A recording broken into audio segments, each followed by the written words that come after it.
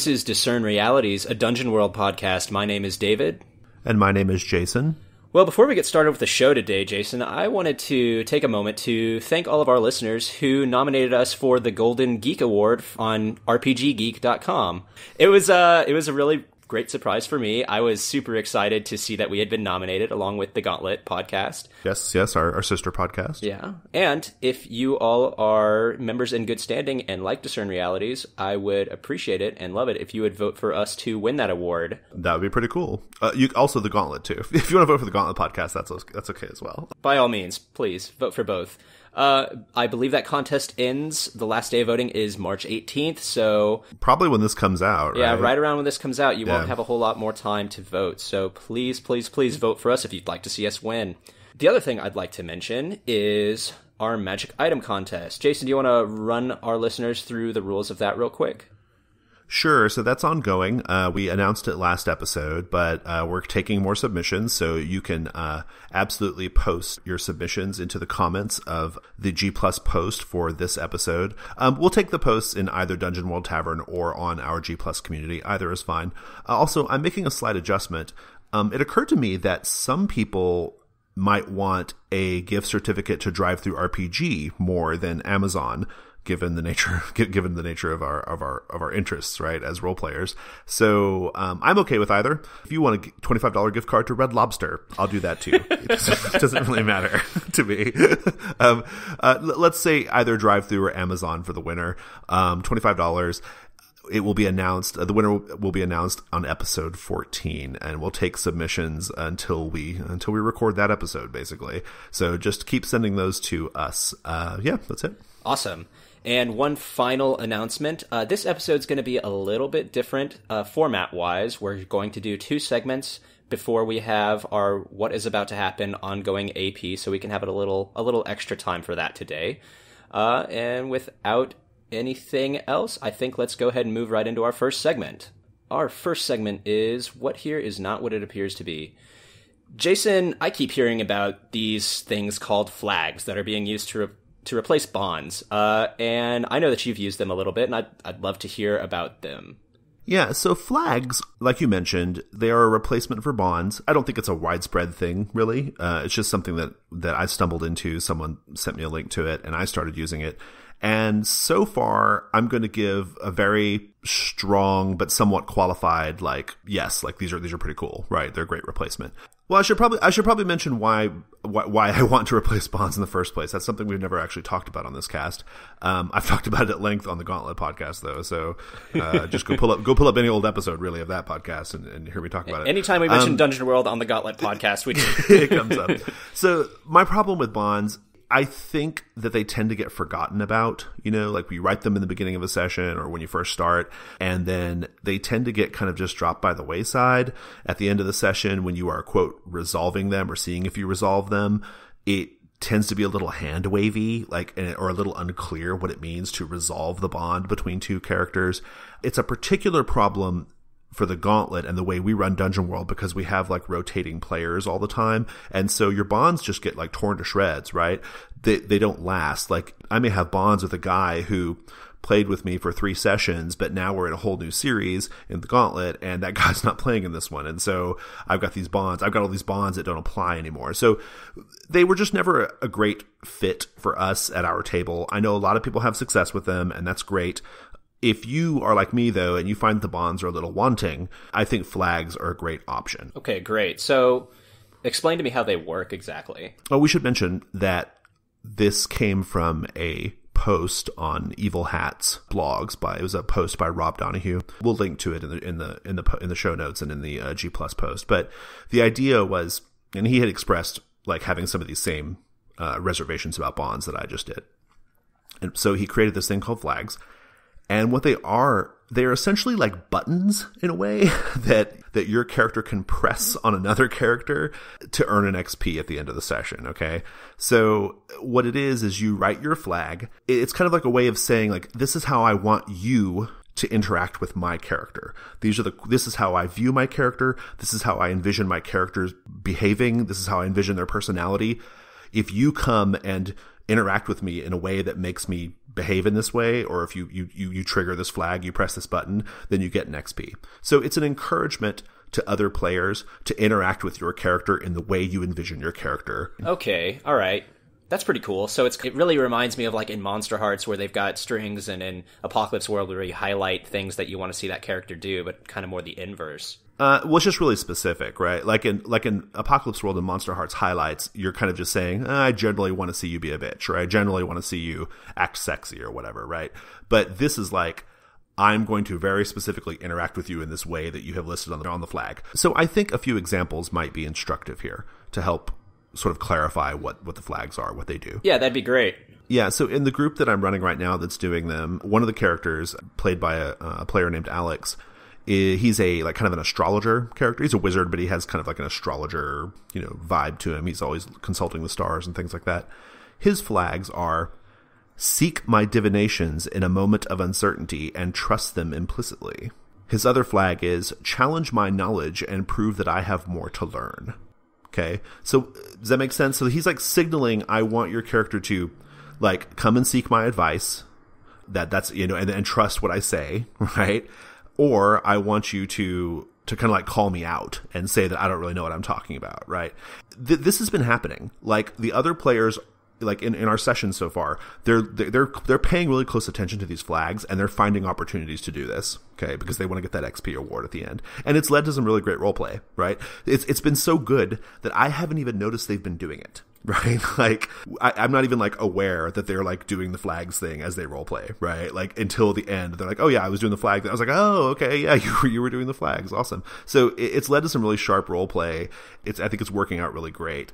This one's pretty good. Our halfling thief, played by Aniket. Let me sneak off on my own, even when the consequences for getting caught may be dire.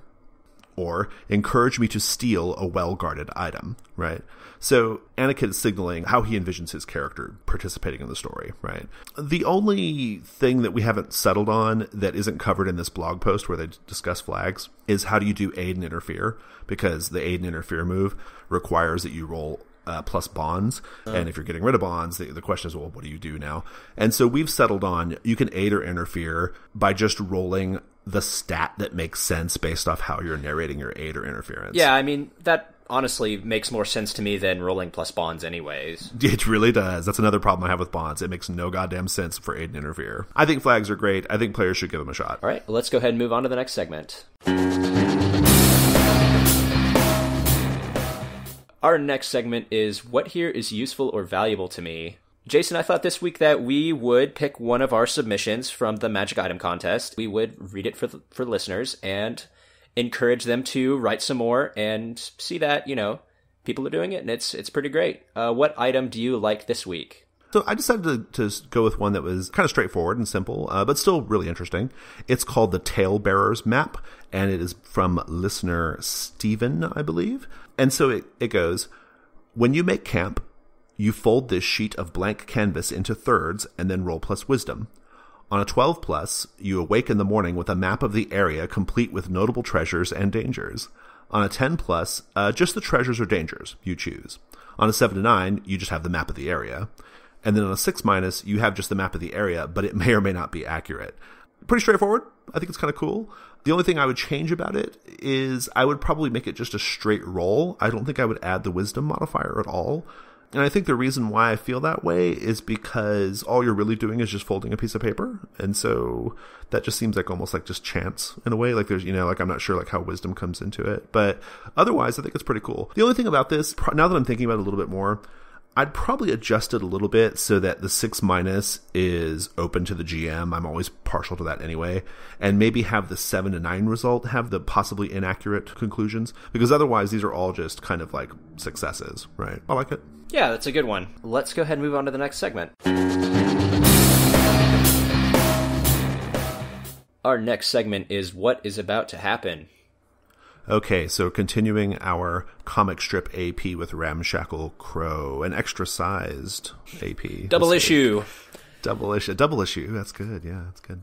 When we last saw Ramshackle, everything was going kind of pear-shaped in the catacombs beneath the Temple of the Peerless Star. The gigantic starlight serpent had had shown itself. You were in this sort of central room in the catacombs, and the snake was coming up, and you were perceiving it as sort of absorbing all the light, and we're going to talk about that in a second.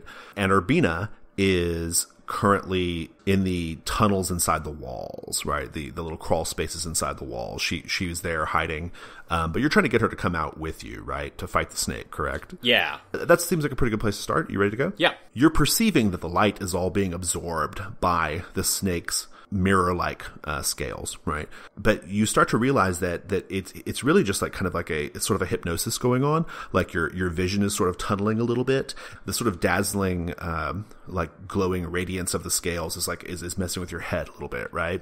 Give me a plus intelligence roll. Yes, 7. You're going to basically manage to shake off this sort of strange hypnosis that's going on, but you're going to have a -1 forward as you sort of clear your head. Do you want to just describe how that feels to Ramshackle? Yeah, so I'm staring up at the snake. It's looming over me very menacingly, and the room, it seems like it's getting darker and darker and darker, and it seems like its eyes are getting brighter and brighter and brighter. I managed to actually think about it, and that's what saves me, is most creatures that would be in this situation aren't capable of thinking quite like a man can think, and the snake would just devour them instantly if that had been the case. But Fortunately, I managed to think about how snakes act in the wild right when this is happening, and I managed to close my eyes long enough and just roll to my side so that my eyes are no longer locked with his, and the room, as I open my eyes again, is completely lit. Nice. What do you do? I shout to Urbina, jump on his back and stab him, do something! So Urbina, you see Urbina crawling along on the walls, right? Because we know that this little crawl space is along the walls, and yeah, there are higher spots with the circular metal grates that she could kind of pop out of and do that if she needed to. You see her. She's looking a little hesitant, though. Are you going to try to like push her on? Like, she doesn't seem like she's not sure why she should sacrifice herself for you right now. What do you say? Yeah, I think I'm just having to dodge the snake that's lunging at me right now as it's all its attention is focused on me, and I'm just shouting up to her, Urbina, do it now! This is the one chance we have! Roll plus loyalty to force her to do this. What's her loyalty? Her loyalty 0? Yes. Oh, no! I got a 5. She's not having it. And in fact, yeah, she's hesitating.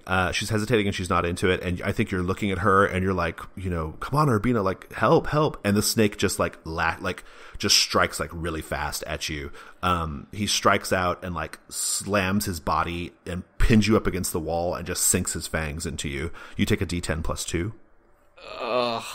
Okay, so that's 5.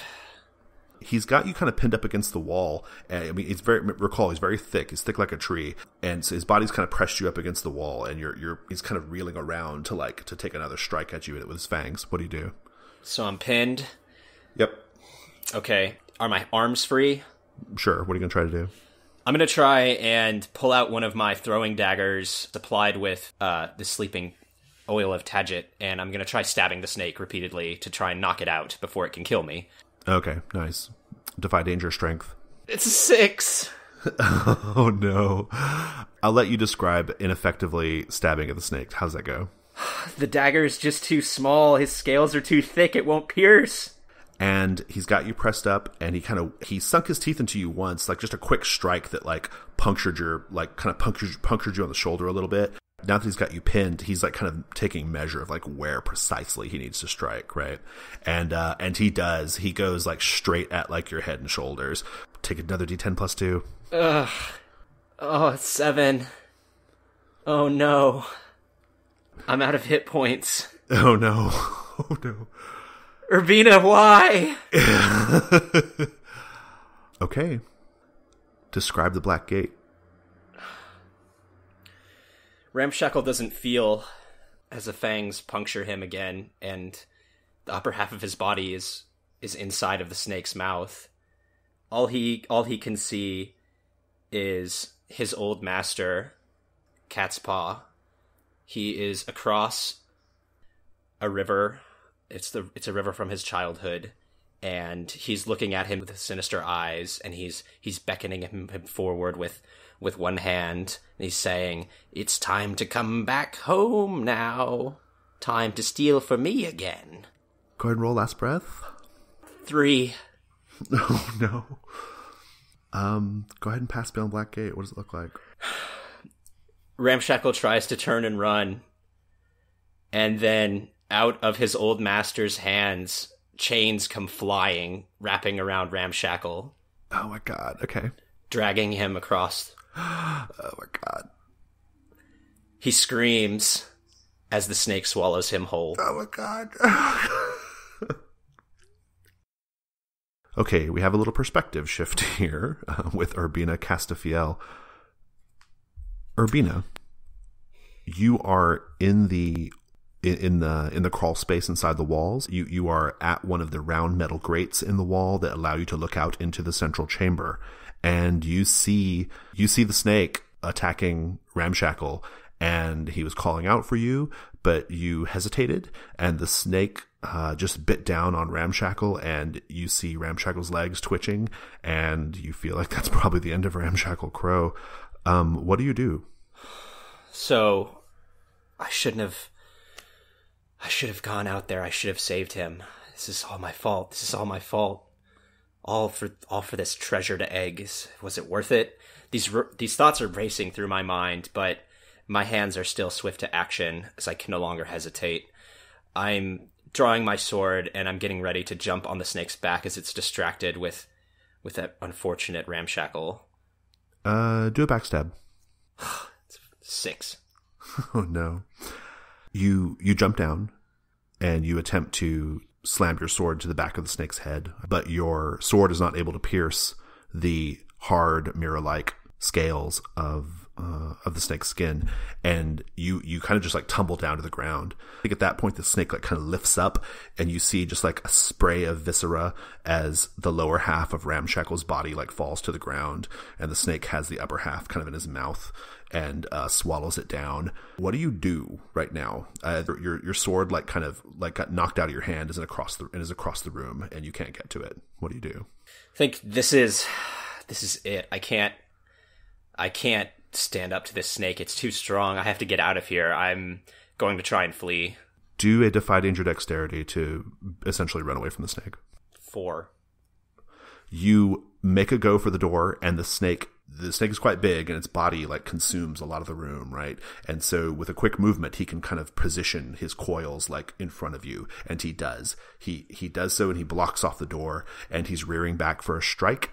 The central area, the grate that he popped out of in the middle, that's open. You could dive down there. That's a possibility. Just so you're aware. You're starting to get, though, a little the sort of strange dazzling effect on the scales of the light as he moves is becoming really intense. And I'm going to give you a -1 forward as you kind of cope with that as well. So what do you do now? I'm going to try and roll along the floor into the hole to try and avoid it as best I can. All right, do another defy danger dexterity. 6. You do not make it. The snake strikes out and grasps you like sinks his fangs into your leg. You take a D10 +2. 10. You are bleeding out. You cry out. What are you thinking right now? What's going on through Urbina's head? This is just all kinds of wrong. Like, I never should have come to this temple. I never should have tried to seek out this mirrored egg. This was just the worst job that I could have ever taken. I have a question. What were you seeking the mirrored egg for in the first place? It was going to be used for a ritual, and this ritual would have been really important to help Urbina's family. They suffer some kind of curse, and this egg was supposed to help with that. But she didn't think that it would be the death of her and the death of, a potential ally and friend. You are on the ground.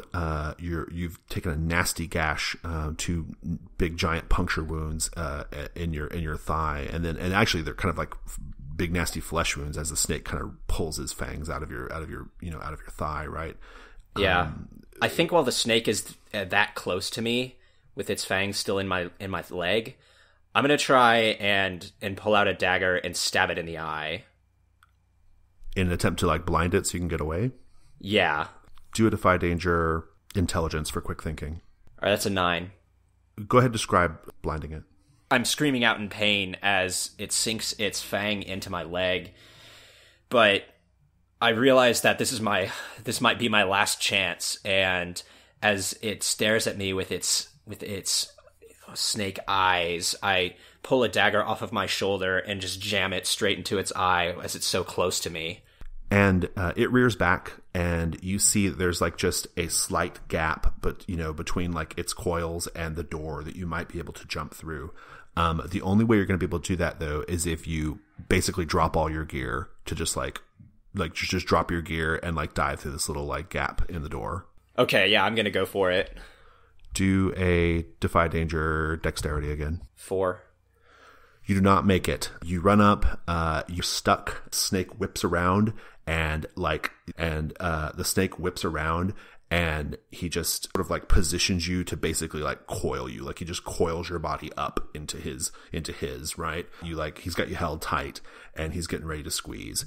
You need to escape now. This is incredibly perilous. Like I think this is going to send you straight to last breath if you don't escape. What do you do? My pack is still laying near enough that I can still reach it. And as the snake has me in its coils and it opens its mouth to try and strike down at me, I'm going to try and throw my entire pack into its mouth. And like I tried to knock out Ramshackle earlier, I have some more oil attached. I've got 3 applications of it in that pack. And if it swallows it, it should pass out really quickly. Defy danger dexterity. Snake eyes. Oof. Describe the black gate for Urbina Castafiel. I think for Urbina, her black gate is she's at her ancestral home and it has many, many rooms.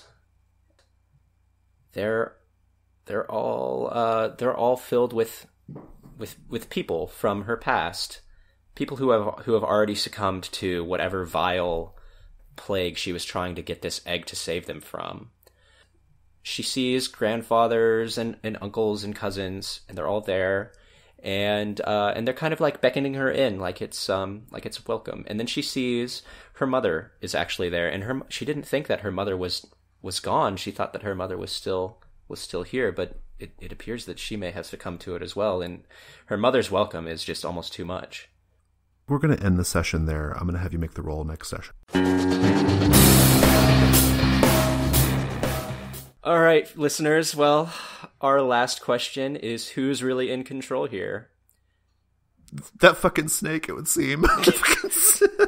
I'm pretty sure that snake's really who's in control here. I think it's the Starlight Serpent. Okay. In fact, it's the Gauntlet gaming community. Go find us on G+. It's awesome. We're also on Twitter at Gauntlet RPG. Thanks, listeners. Thanks, listeners. That's our show.